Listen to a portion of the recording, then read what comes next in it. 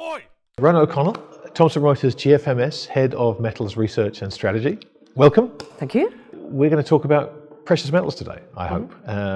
And I want to start talking about things like history and philosophy of gold rather than the price. And then we'll get around perhaps to some supply and demand dynamics. But perhaps you could talk a little bit about your background, because it's a long and involved background with the precious metals markets, and talk about the gold survey would be fantastic.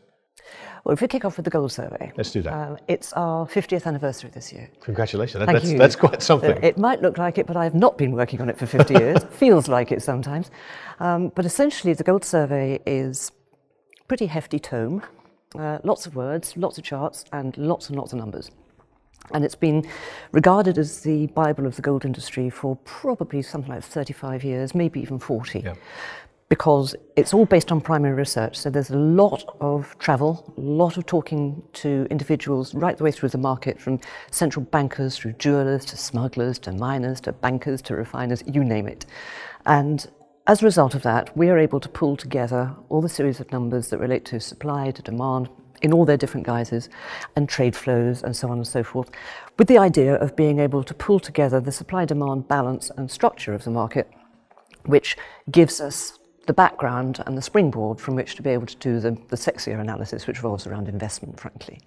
So, question, is gold a commodity? Is it a currency? I personally think it's both, because it's dug up and it's turned into things, but it's also a currency. And by virtue of its role as a currency when the dollar was on the gold standard, this was the birth of the gold survey. Typically speaking, if you're running a gold mining company, or any other mine for that matter, and you're working at depth, then the time from discovery of a decent deposit through to coming on stream is anything up to 10 years. Yeah. Dollar gold standard, $35 per ounce, 1934 onwards. 1967, Consolidated Goldfields, which at that point was the world's second largest gold mining company behind Anglo American, wanted to do decent, sensible 10-year planning, and it was quite clear that the financial structure of the gold market, and the dollar market for that matter, was coming under stress, because there was very strong demand from gold from all over the place, but not least because of the Vietnam War, which was outstripping mine supply by a very considerable margin. And in order to keep the dollar price at $35 per ounce, central banks, but basically the United States, were throwing gold into the market to maintain the price. So Goldfields thought about this and reckoned that something was going to have to give, and it was going to give sooner rather than later. So in an effort to try and identify when the dollar gold link was going to have to be broken, and also to try and put some kind of target level on the price, they went into the market, spoke to the key movers and shakers, and at that point in particular it was the central banks, and came up with their first gold survey, which was an in-house document. And they concluded that the price was probably going to be severed from the dollar in around about 1972. Right. And in fact it was 71. A little early, yeah. Caused a bit of furore at the time, because everybody who'd been in the market for as long as they were alive was used to $35 gold, and the thought of gold going to 80 was anathema to the spirit.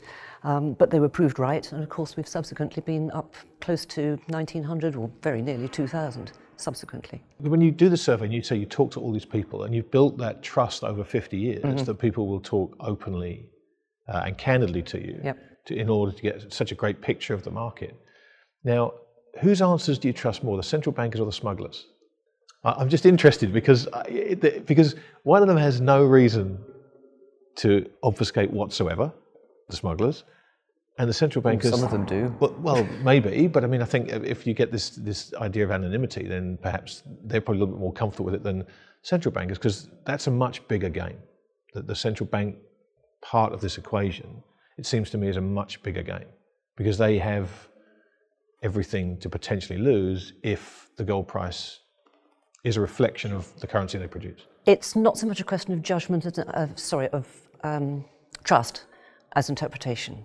Right. Because a central banker will not dissemble. If he doesn't want you to know something, he just won't tell you. Right. Smugglers probably pretty similar, actually. It's all a question of interpreting flows. Equally, it's partly science, but it's more an art.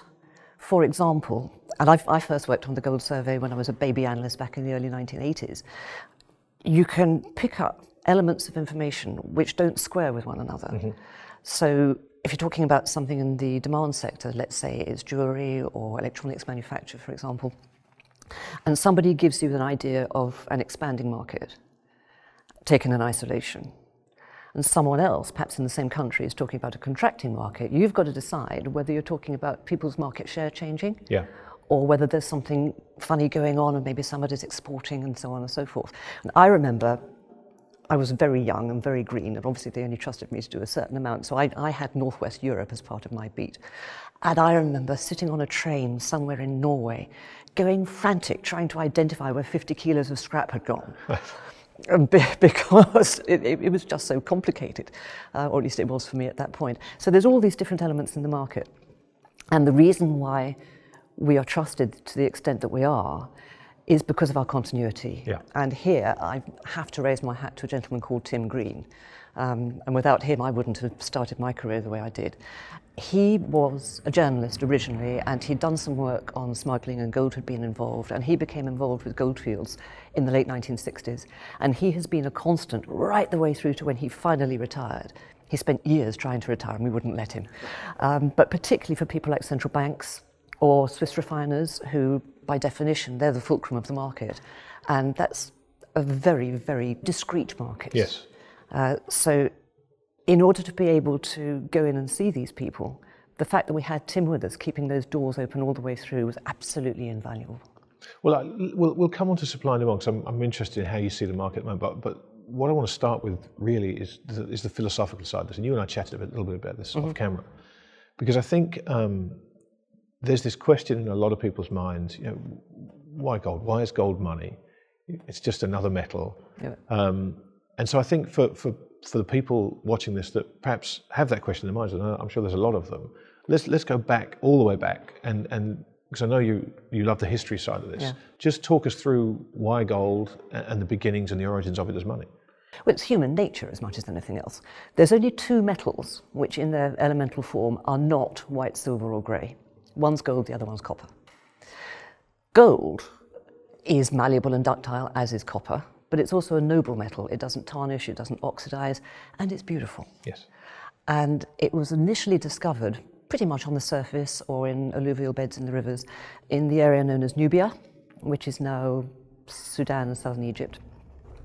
And it's actually mentioned in Genesis. And because it was relatively easy to find, and once you've touched it, you just fall in love with it.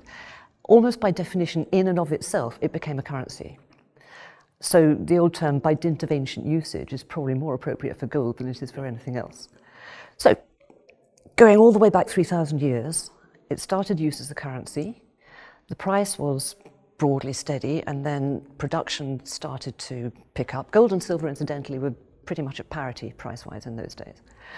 Production particularly picked up in the, what would it have been, the couple of centuries either side of when we went from BC to AD, and particularly over in Europe.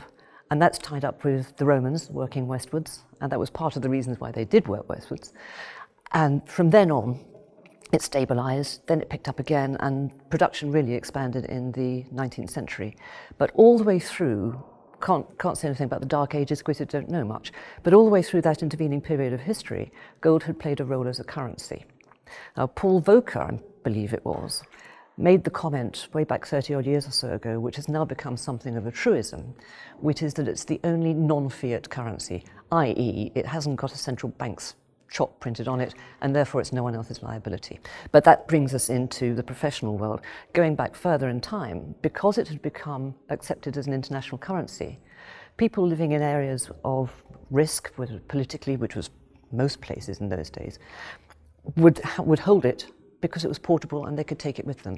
And I've seen wafers of gold, thin as cigarette paper, which people would roll up and put into the hems of Middle Eastern garments if they needed to run for it. Equally, there are small bars which you can hide anywhere, and when you're in another country, there you have your currency. It's no coincidence that sailors on the open seas wore gold earrings, because that was what they knew would get them out of trouble if they were washed up somewhere which they didn't like very much. It's funny, you said early on in that, where you talk about when you touch gold, you fall in love with it. And I think this is, to me, it's a crucial thing to understand, because people that haven't held gold don't understand that dynamic. They don't understand that emotional connection that people have to it, and they therefore write people off and say, "Oh, you just love gold. You don't think about this clearly. You just love it for whatever reason." And I was filming recently in a refinery in Switzerland, and one of the camera guys, he'd never seen gold, he'd never touched gold, and there was $10 million of gold sitting on a trolley no bigger than this. It's just, and it's, you can't help but stare at it. And he said to the guy that was showing us from the front, "Can I touch it?" And the guy said, "Yeah, sure." So he picked up a little kilo bar, and he handed it to him. Beautiful, aren't they? They are beautiful. But he handed it to this guy, and his face, he just went, his mouth just dropped, and he's like, "Wow." The smoothness, the warmth. Yeah, there's something texture, about it. The density. Yeah, and you talk about this stuff, and people, I'm sure there's people out there now looking at us going, "Oh God, here they go." But, Exactly. But it's funny because but that connection, it's not just me and you and the other guys and the camera guy. This goes back thousands and thousands of years. So the argument about why is gold money, it's redundant. It doesn't matter. It just is, and there's nothing you can do to change that. Absolutely now. right. Yeah. So you kind of need to move past that and just talk about it as a currency, an inflation hedge, whatever it is to you. And there are different people who look at it as different ways. So when you talk about the different ways it's viewed, how do you think of it? Do you think of it as a currency first and foremost, or a hedge, or I think of it as a risk hedge. A risk hedge. In every respect. And again, this goes right the way back to ancient uses, because you take it with you, because it's a portable currency, blah, blah, blah. Now, it's a hedge against risk for people, again, if they need to leave a country, or because they're concerned about geopolitical risk in general. That's at the retail level. And then right the way through to professional investment, there's been an awful lot of quantitative work done on it, which shows that against other asset classes, or the vast majority of other asset classes, it either has a very low positive, or more likely a negative, and on odd occasions a zero correlation. So from a professional investment point of view, it's very good for expanding the efficient frontier, i.e. you raise your reward for the same level of risk, or vice versa. So right the way across the whole spectrum, it acts as a hedge against risk. In terms of gold as a currency, how do you view that? Well, what prism do you like to look through if people want to talk to you about gold as a currency? I think of it basically, well, most people think of it as a dollar hedge, because it's denominated in dollars, obviously. So from a professional investment standpoint, that would have to be how you look at it. From the point of view of looking at it as a currency, we go back to what I was saying before about depending on where you are in the world. If you need to barter, then that's what you would use in an ideal world, because people will trust it. And the other one is always the inflation hedge. Everyone says and a lot of people think it's purely and simply an inflation hedge. They look at it and they say it doesn't work as an inflation hedge. I mean, that's because there's no inflation. Well, no, which is exactly the point I wanted to places. make. Yeah, I mean, we've lived through this era since the gold price peaked in 1980 of essentially falling inflation. It's just fallen for 35 years, and it's a problem because it's fallen too far, obviously. So I think that idea of gold as an inflation hedge, whilst those people are right, it hasn't really been one because it hasn't had to be. Exactly. You kind of get that sense that if central bankers are successful in their stated aim of generating 2% inflation, we will see that role for gold return rather quickly, I would think. Are you seeing anything in market dynamics that suggests people are moving into it because they do see inflation coming, or are we not quite there yet? Not quite yet. At the moment, it's still Fed watching. It's been Fed watching for donkey's years, and the interest rate cycle has been one of the key elements that's informed analysis over the last 2-3 years or so. Not so much now, because the uncertainty has fallen away, or very largely. But certainly a couple of years ago, when nobody quite knew how many interest hikes to expect in the States, that was one of the reasons why people were sitting on their hands with respect to just about everything, to be perfectly honest, not just gold. Well, let's get into the supply and demand stuff, because that's what a lot of what the survey is based around, because obviously they're the factors that will determine the price ultimately, I guess. So let's talk a little bit about what you found this year when you went through the survey, the interesting points that you took out of it, and perhaps the changes you've seen between this year and last, and then perhaps any that you've seen have been evolving over the last sort of 5 or 6 years and look like they might be the trends to follow as we go forward. One particularly interesting change over the past year or so has been within the balance of jewellery demand and investment demand. Now I'm going to have to come back to this one because it's a 2 or 3-pronged argument. Jewellery in the Western Hemisphere is not investment, it's adornment. Jewellery basically anywhere east of Suez is predominantly investment. Yeah. I'll give you an example. This beauty, and the ring that I'm wearing. You might have to hold it up. Don't know whether that's visible, but that is bright yellow, and that is 4 nines, i.e. 24 karat gold, as is the ring. Now, you probably can't see from here, but if you compare that finger with that finger, that's 18 karat. And the dilution there is copper, predominantly. So, quick masterclass on jewellery. Western Europe, predominantly 14 karat. United Kingdom, I'm ashamed to say, generally 9. United States, somewhere between the two. So, if, as somebody in the United Kingdom, you're buying a plain piece of 9 karat gold jewellery, you will pay anything between 4 and 6 times the intrinsic value of the gold. Right. Because 9 karat gold jewellery is over 60% copper and should really be called gold containing jewellery. Yeah. And then you've got wholesale, retail, distribution, VAT, retailer sunk costs, etc., etc., etc. So when you buy that piece of kit, you're never going to be able to sell it back for the value of the contained gold. This, by contrast, and I was actually in Hong Kong last week and one of the links was broken, so I did actually do a spot of scrap trading. Right. You pay by weight with a specific fabrication charge. So when you go into somewhere in Hong Kong or anywhere in India, China, any Dubai is Southeast a great place Asia, in the souks there, yeah. They will have the weight of the piece and they will weigh it for you again just to prove it to you in front of you. Then they'll add the fabrication charge, and you don't really pay very much over the top at all. So if you want to sell it back, you're going to get pretty much what you paid for it in terms of weight and according to the prevailing gold price. And it's priced on the London previous afternoon LBMA price. So what you see really is what you get. Yeah. It's an incredibly low margin business, actually, this whole business. Yeah, it is. So jewellery over there, investment, and that's how it works, basically. So, having said that there's been a big shift between jewellery and investment, I must put that caveat in because maybe 50% of jewellery, probably a little bit more actually, is based on weight as opposed to sticker prices.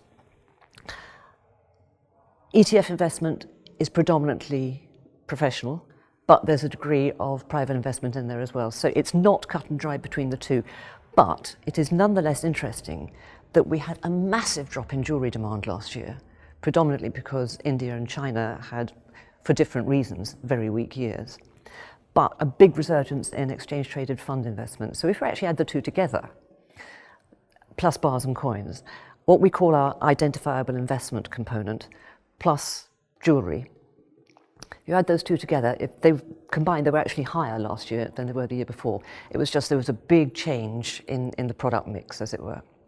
So what this suggests is that after 3 years of selling out of exchange-traded funds, over 1,100 tonnes over the course of the 13, 14, 15, we had uptake of over 500 tonnes in ETFs last year, whereas jewellery and bars were down. Now, jewellery and bars were down partly for economic reasons rather than geopolitical, but the ETF investment was coming back in because of geopolitical risk as much as anything else. And as you were saying earlier, there is a possibility that people are looking further out because there is a lot of liquidity in the financial system. And once the major economies are in lockstep once again, there is a risk of inflation. So long-term investors will be looking at that. So you said India and China, for different reasons, had bad years. So just expand on that a little bit, if you would. Interesting markets, both of them. Yes. India first. Any self-respecting gold analyst needs to be an amateur meteorologist. At Thomson Reuters, we're lucky because we've got Landworth, who are a team of agricultural analysts, and they're wonderful. They're mathematicians and physicists and meteorologists.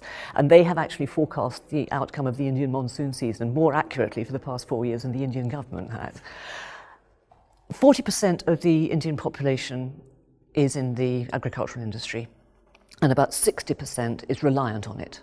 So that's 40 as a subset of 60, not the total coming to 100. And they don't trust the banking system. So when there is a good harvest and there is disposable income, then that informs the buying from the Indian farmers as far as gold is concerned. And of course, gold has religious significance in India. And when an Indian girl marries, she takes her dowry, and that goes to the husband apart from her gold, right, which is her shridan. Very important part of Indian society.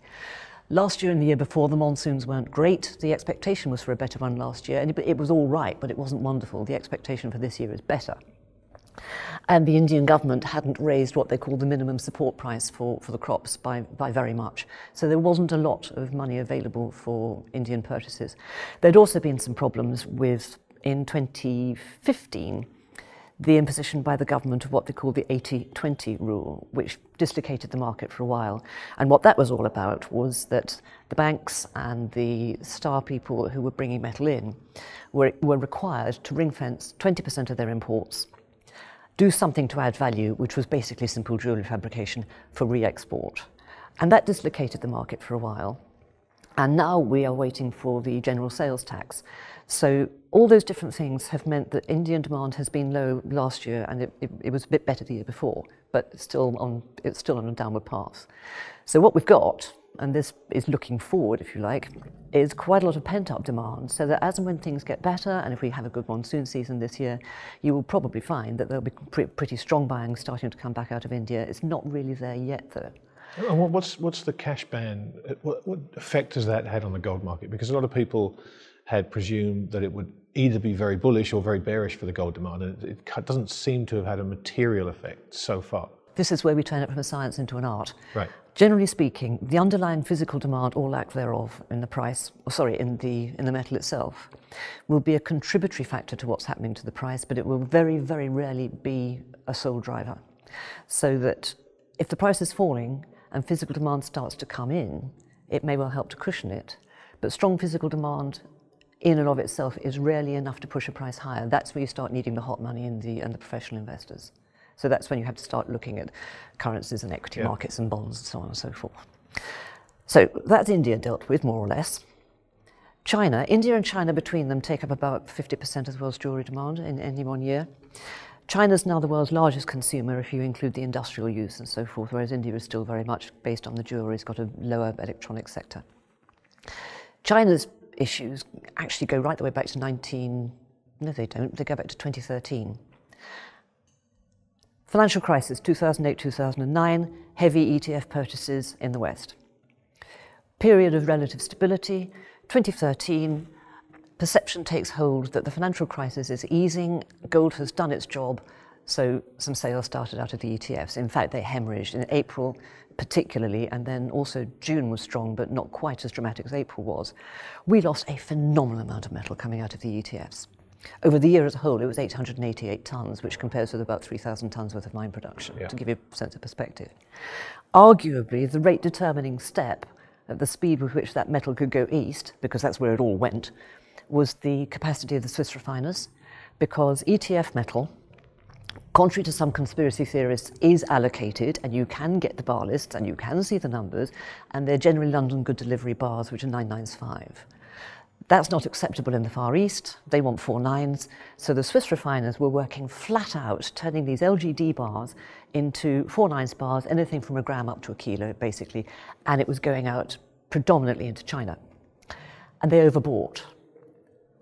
Deliberately in some cases, because the price was coming plummeting down. So quite a lot of the gold that, it was known as the Chinese aunties, the women who run the families, they were buying ahead of time. They were buying for 2014 purchases as well as 2013. So that automatically pulls the rug from under 2014 a little bit. And the banks were a little bit cheeky. Chinese premium were running higher as against local London, as you might expect, given what was going on. So some of the banks bustled in on this and took metal in with the expectation of capturing the premium. Didn't necessarily work out because demand had been sated. So they were left with a lot of metal on their hands. So that has also helped to undermine what's been going on. So that's 2014 and 2015, essentially.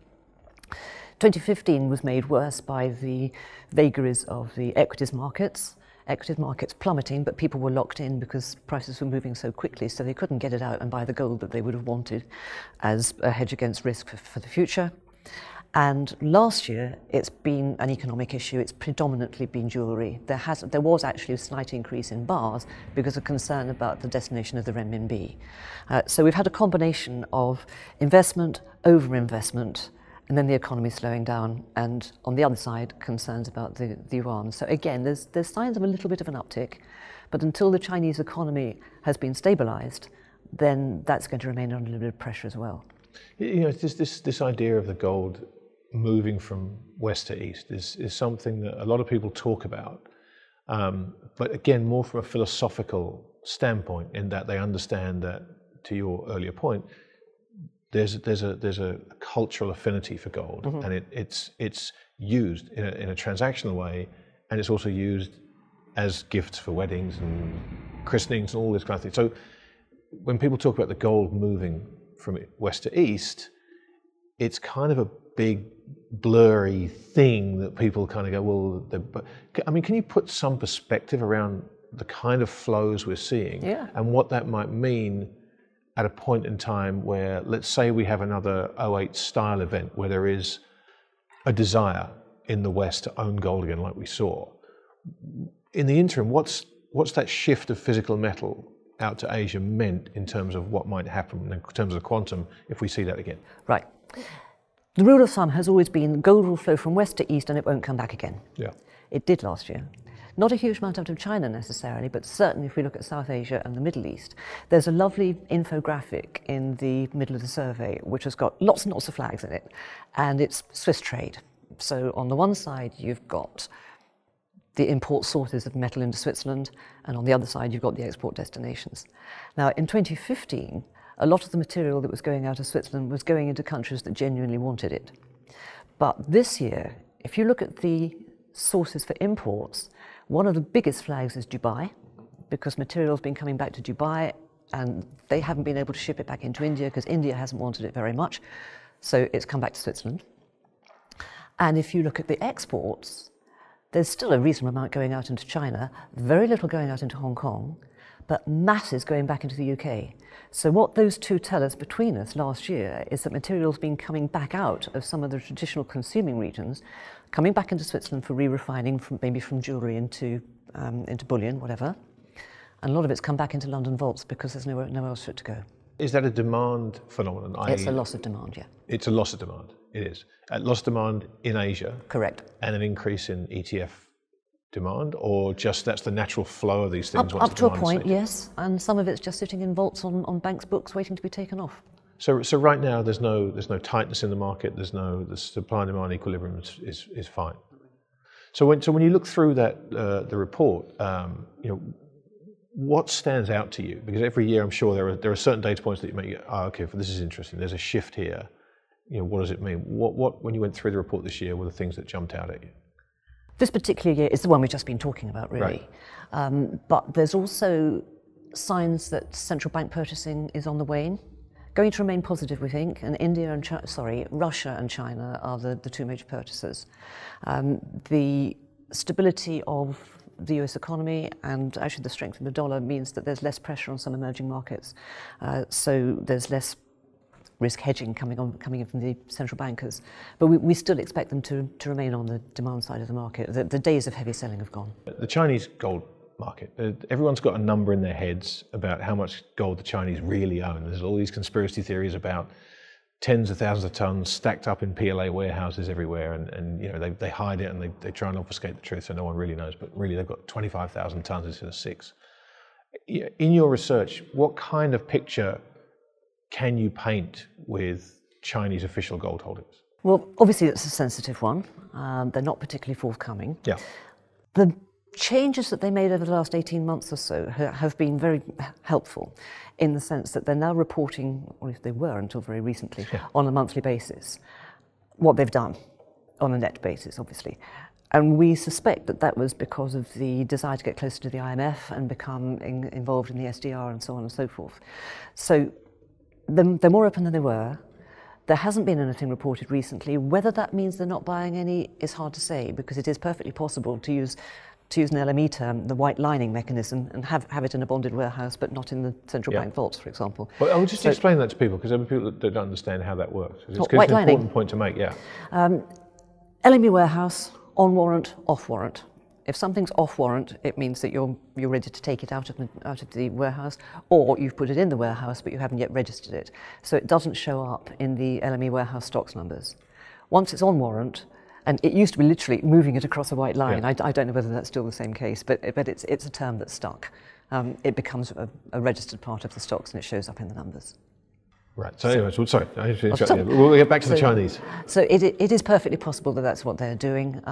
We can't put hand on heart and say we know, because we don't. But we make as best estimate as we possibly can on the basis of the people that we talk to who are there. What is also interesting, though, and what is becoming an improved area of transparency, is the Shanghai Gold Exchange. You mentioned conspiracy theorists. There are probably more conspiracy theorists per ounce of gold produced in the world than there are about anything else in the financial sector. Right. But that's a different story. The Shanghai Gold Exchange is very important. It's the only real official channel through which gold can be imported and bought without VAT within the country. But it's not just a repository for imports and a source for producing metal for demand. Things get rolled over time after time. There will be scrap material that comes back. There's material that's come back from jewellers, for example, which is sort of in-house scrap, if you like, because they haven't sold it, so they're remelting to reduce their inventories and this kind of thing. There's also a degree of round-tripping going on with Hong Kong, which is all to do with arbitrage against interest rates and so forth. So more often than not, the numbers that the Shanghai Gold Exchange produce for their annual turnover, or their monthly turnover for that matter, are overstating what some people think they mean, because they are not a linear proxy for demand. There's all sorts of things going on. And we have an analyst in Hong Kong who has really gone into the bowels of this, and if anybody wants to read about that in the survey, there's 3 or 4 pages on it. He really knows what he's talking about. And he's identified 4 or 5 different elements which contribute to SGE turnover.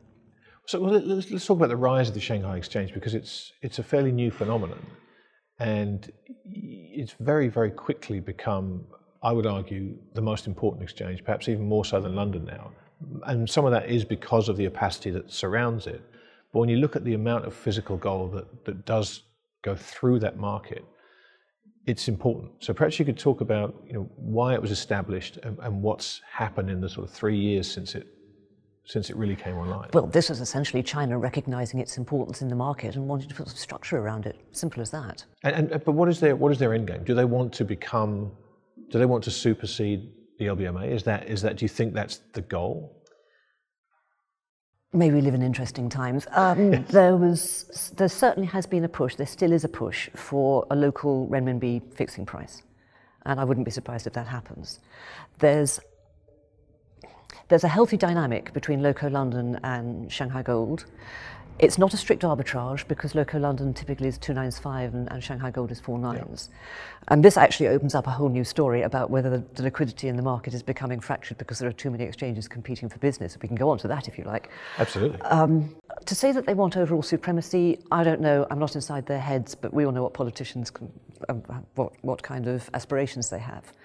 And certainly I've heard Chinese bankers saying that they want this local fix because they are such an important part of the market, and presumably they think that they should be able to fix against their own benchmark, which is fair enough. Well, this idea of a yuan-denominated contract is also important. It has much wider implications. I mean, we've spoken on this on Real Vision before, and I've given presentations about this, just this idea that with a controlled currency, there is the makings here of an outlet through a gold contract that is tied up with oil, and you can convert renminbi into gold into perhaps dollars, or gold into oil, and then oil into dollars. So there's a way that some dots could be joined that would enable the Chinese yuan to become completely internationalized. Absolutely.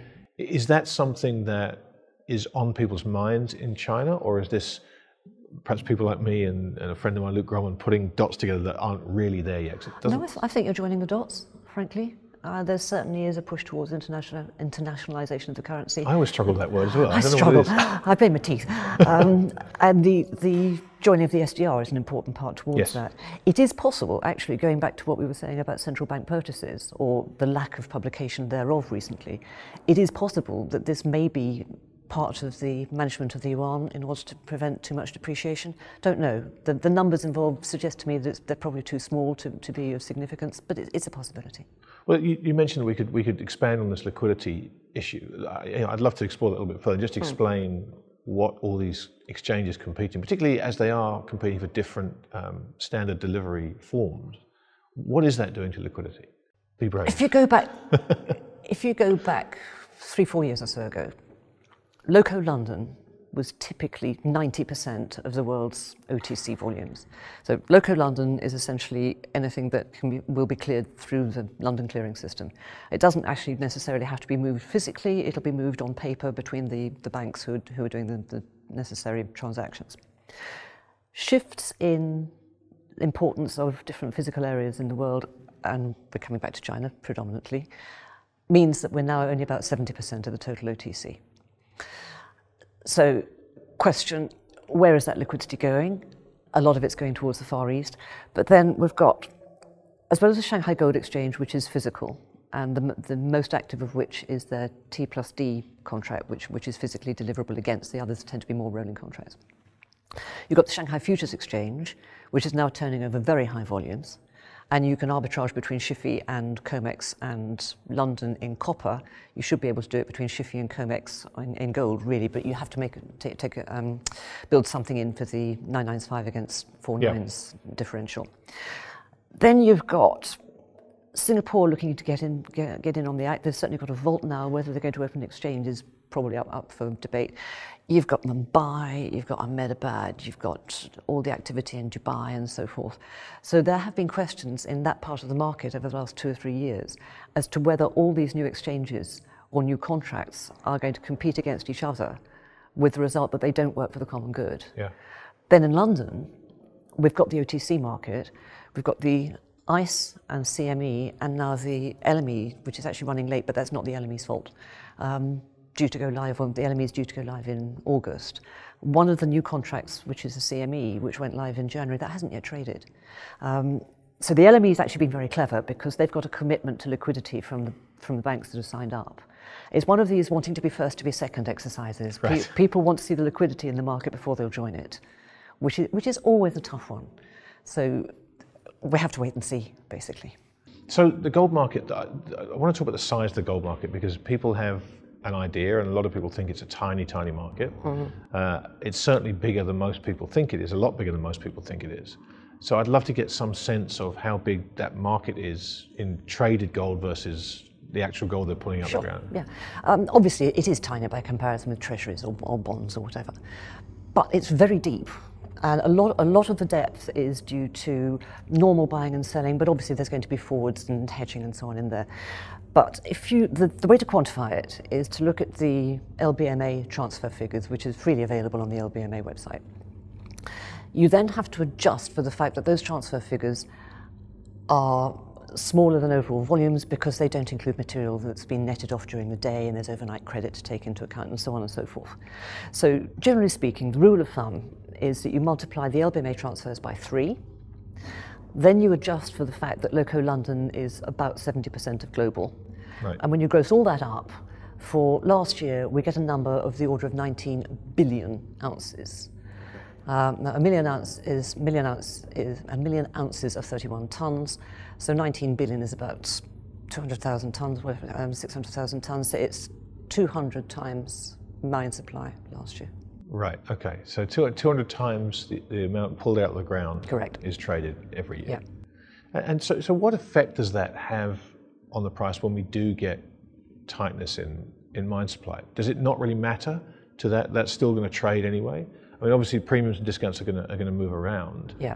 But what, because part of the survey obviously is a big look at the mine supply, and we know that over time it's getting harder to get gold out of the ground. It's getting more expensive to pull gold out of the ground.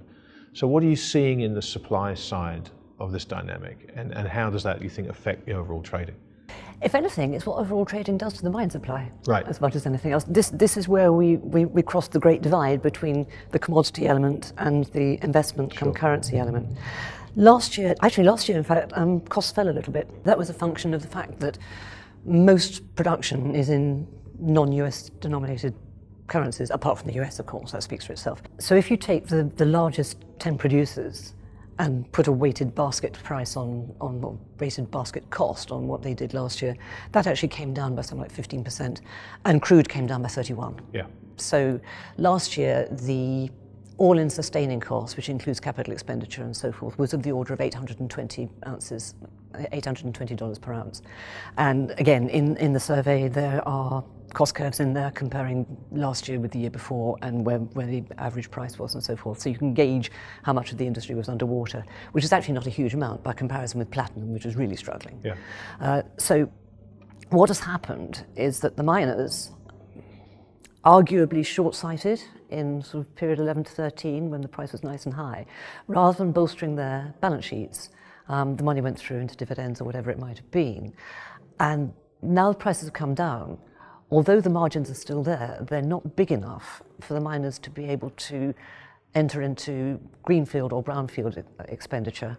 And in some cases, sustaining capital expenditure is under threat as well. So we're actually starting to look at a declining mine profile from here onwards. So that's not going to have too much effect on the price, except if you get a big boy like a Barrick turning the lights off, then that's going to affect sentiment. So supply is tight enough that you get one major producer doing that, and that causes problems? It would be an effect on sentiment rather than the actual physical flows, because people might think, whoa, if someone like that has got to start tightening their belts, then who else is going to do it? Right. It's actually not really very likely. Okay. But it's what it does to how people feel. So I mean, over the years that you've followed this, you've been involved in this report, which is incredibly thorough. When you look at the miners, they have this reputation of being terrible managers of shareholder capital. Some worse than others, and some of the smaller ones actually decent. But what changes have you seen in the way? Have they learned lessons? Have they not learned lessons? If so, are they ever going to learn lessons? Because there are people out there that want to invest in the mining companies, and they always, the management is such a crucial. To me, it's the place you start with a mine. I mean, I look at the management before we even look at the resource, frankly, to understand that exactly. Dynamic. Location, management. Yeah, exactly. I have been told, I have not done this research myself, but I have been told by someone who is in a position to know that over the past 10 years, and this is the whole mining sector, not just gold, 50% of the world's CEOs have either stood down or been fired. Right. Apparently. Yeah, that doesn't surprise allegedly. It's partly a function of the fact that, and I've spoken to many a fund manager in the past who's torn his hair out because as prices have risen, there's been a perceived laxity in management. Now, whether that's actually the case or not, I'm not really in a position to say because I'm not an equities analyst, but it's certainly the impression that I've formed. Now, the big change actually goes back 18 years. It goes back to 1999. When the central bank gold agreement was put in place, and this was designed to bring some stability to the market, because over the course of the 90s, some central banks, and Belgium and the Netherlands were particularly involved in this, and the Swiss up to a point, and then the UK, which was the government, not the Bank of England. Important distinction to make. They were selling into the market, and the market was rattled. There was no sense of confidence as to what was going to happen next. So, central bank gold agreement went into place, putting a maximum quota, not a target, but a quota, on a 5-year basis as to how much the 15 signatories to the agreement, plus the US and Japan who stood alongside it, would be prepared to sell into the market. That's fine. Price rose, price came down again. But in the small print, not that small print, there was a statement to the effect that they were not going to lend any more gold. Well, that's not quite right. What they said was that they would not allow the amount of lent gold in the market to rise above where it was at the time. Cue a massive short covering rally and borrowing activity amongst the specs in particular, and the rate for gold for a day actually hit 40% very briefly. And that put a lot of hedge books under severe stress. Cambio very nearly went under and ended up selling at a loss, selling their gold at a loss, not the company. And Ashanti Gold, which is now Anglo Gold Ashanti, which was responsible for 30% of Ghana's earnings and therefore was too big to fail, she says, using a banking analogy. They had a very complicated hedge book and it took a long time to get it unraveled. So those two were in the headlights, if you like, but there were a lot of other mining companies who had complicated hedge books. And the snapshot under FAS 133 for the US reporting sector is what it says it is. It's a snapshot. It's a quarterly position. So a lot of institutional investors were sort of taken aback by this. I think maybe they hadn't realised quite how complicated some hedges were. So there was a huge move thereafter to get the miners to simplify their hedges and to be much more transparent. So that's the most important change that's happened. I know it's 17, 18 years ago, but it's still key. And what it does mean is that while you do see some hedging nowadays, and a lot of hedging last year came out of Australia, it's nowhere near as much as it used to be. And sometimes it will be for project finance. In fact, more often than not, it will be because the banks want to mitigate their own risk. Sometimes there'll be some opportunistic selling into rallies, which I personally don't regard as a hedge program. I think that's just selling forward. Right. But there are other hedge programs in place, but generally they tend to be relatively simple. Most complicated would be cap and collar through the options, generally speaking.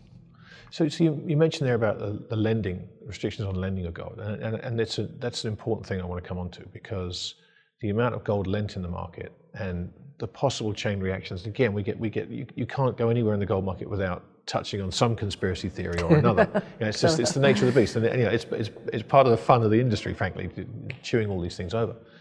But there is gold rehypothecated. There is gold that's held on central bank balance sheets as a line item, which is gold lent or swapped. Swapped, yeah, exactly. Actually, in a swap, the title passes. Yeah, exactly. So I wanted to get a sense of that market, because again, if you get an event that a lot of people hold gold for, i.e. some kind of panic, the extent to which there is gold leased and swapped is going to be actually very important in determining how that ripples back through the system. So, what's your sense of that market, the swap and lease market? Lower than it was, is my impression. Partly because of credit risk. Central bankers now are loath to lend to anything other than AAA, and there aren't very many AAAs around. Yeah. And they've also been lending for shorter tenors. And quite often when their loans have matured, they've taken the gold back. So it's a much thinner market than it used to be. The other element that I said I'd come back to is the specific technical element as to why gold is useful in a portfolio. Now, there is the quantitative analysis that we've mentioned already, and risk reward and so on and so forth. But one thing that we're often asked as analysts is, why, when there's a crisis, does the gold price fall? Yeah. Because we would expect it to rise. Answer, it's an insurance policy. People buy it in anticipation of a problem, or just in case. It's also why people buy on inflationary expectations or accelerating inflation. Inflation just of itself doesn't necessarily do it. But the technical reason is that the execution period for spot trading in gold is T+2, whereas the vast majority of equity markets are T+3 or longer. So if there's a problem, you've got the cash ahead of your margin calls. Ah, there you go. I'd never even thought about it like that. So just to finish off, the last thing I want to get onto is a look forward. And I don't want to base this around the price, because you and I have spoken about this off camera, and it's like throwing things at a wall. But when you take away, when you digest the gold survey this year, when you look forward, what do you see as the main driving factors, and what do you think that means for supply and demand, and by extension price? Do you think the price pressure is liably higher or potentially lower? We're still looking at geopolitical risk as the key driving factor, and there's all sorts of different elements to it. The election of President Trump doesn't necessarily, I'm not suggesting for a minute that he is a geopolitical risk in and of himself, but many would disagree with you. I'm being diplomatic. I can see that. But there is uncertainty there about the way in which foreign policy is going to be conducted. So that, by definition, means that there is likely to be an underlying interest in gold on that basis. Then you've got all the other things that are happening in the Middle East, Syria in particular, and so forth. So there's still a bubbling under of political risk there, which is likely to keep physical investment demand maintained, both on a retail side and a professional side. Although at the moment the ETF activity in 2017 is more bullish than what's happening on the ground, basically. That said, we've already talked about the pent-up demand in India and the likely pent-up demand in China, which is probably going to take a few months to come through, and which won't be enough to drive the price high, but there'll be enough to put a cushion under it.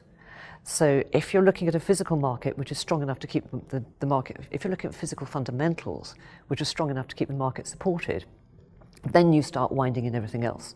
And on balance, with risk, the possibility that the equity markets are overvalued and need a correction, although on a forward multiple basis it's arguable that they're not, but there is still some concern about that. And if you're looking at potential currency volatility, then the risk, as far as we're concerned, is to the upside. And just just to expand on that a little bit, because this idea that there are so many risks out there, when we look at North Korea and we look at Trump and we look at Russia and we look at China and we look at all these various things that people are concerned about, the Middle East being key amongst them, a lot of people are sitting there saying, well, why hasn't gold moved? These are exactly, to your point, these are exactly the sort of things that traditionally people expect to put a bid under the gold price. But it's been incredibly stable for some time now. Well, if we go back to the fundamentals again, and the fact that all-in sustaining costs for the mining industry is coming in at about 830 odd ounces, or 800 and change, and the spot price as we speak is about 1,220, that's a 50% margin. Sure. Now, it's not going to be a 50% margin in total because there are other things to be wound in and so on and so forth. But if we're talking about copper, say, and we're looking at the average cost of production or the incentive price for new mines to come on stream, then copper wouldn't be trading at 50% higher than the mine production costs. Now, obviously, mine production, as we've already discussed, is only a very small component of supply, and gold is very easily mobilized, whether it's scrap return or whether it's central bankers or whether it's distressed sales or whatever it might be. So there's a lot more in the market than just mine supply in and of itself. But it is arguable, given those costs, that if we didn't have all the elements of risk that we're talking about, the price would be $200 lower than it is. Right. Okay, so there is a chance that should all this stuff ease, if President Trump makes friends with Kim Jong-un and the Russians promise to play nice, the price pressure could actually be lower if this risk goes away. Much stronger pressure lower than there is higher should they escalate. And we're actually expecting it to meander lower over the next few months and then gradually start to turn around. It's another year of grinding it out, basically. Yeah. Rhona, it's been a lot of fun talking to you. It has. It's been a great pleasure. You don't often get a chance to talk to someone that understands the dynamics of these markets so well. Everyone's got an opinion on the price, but not many people really understand all the factors going into it. So hopefully a lot of people have got a lot out of this. And if it's okay, we'd love to include a link to the report so people can download it and sit and pour through the... How many pages was it? It was 90 odd pages? I don't know. It's a lot, but I mean, every possible number's in there. And I have to say that with the exception of proofreading the thing, and I've been a user of this thing since, I was contributor to it in 1981 to 84. And from 84 right the way through to 3 years ago when I took over running the team, I've been a user of it. And I have never once read the thing from cover to cover. Yeah, well, we all use it for different reasons. Well, we'll see. The analysts want the numbers and the local colour, and then with the way we've designed it this year, there's overall fabrication, and then we've also done areas by country. Fantastic. So there's all sorts of different ways of looking at it. And anyone that wants to read it can hopefully pick out the bits they want. I reckon there'll be a few people amongst the audience that will read the damn thing from cover to cover. Just to be Rhona, thanks so much for joining us. It's been such a pleasure. Thank you.